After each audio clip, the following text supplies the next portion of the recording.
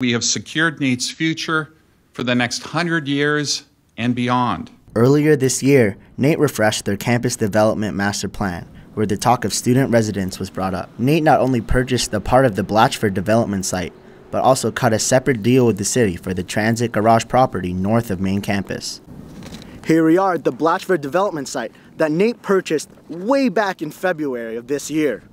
With this space, NAIT's nearly going to be doubling in size, and their plan is to build some residential areas for NAIT students. The student housing survey is really the basis of all of our plans. So we try to involve the whole student community in that survey, give people an opportunity to voice what their preferences are, and then we use that input from the survey to develop the program and the plan moving forwards. If survey takers answer yes for the first question, they will then be shown multiple different room designs.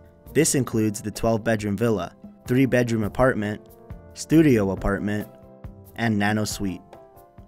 Before coming here, I was checking the houses nearby NAIT. It's quite expensive, so hopefully NAIT would give the students a reasonable price. Students who clicked no for the first question will be introduced to collegias, home away from home areas designed for students to relax, socialize, and/or use a kitchen in a home-like environment.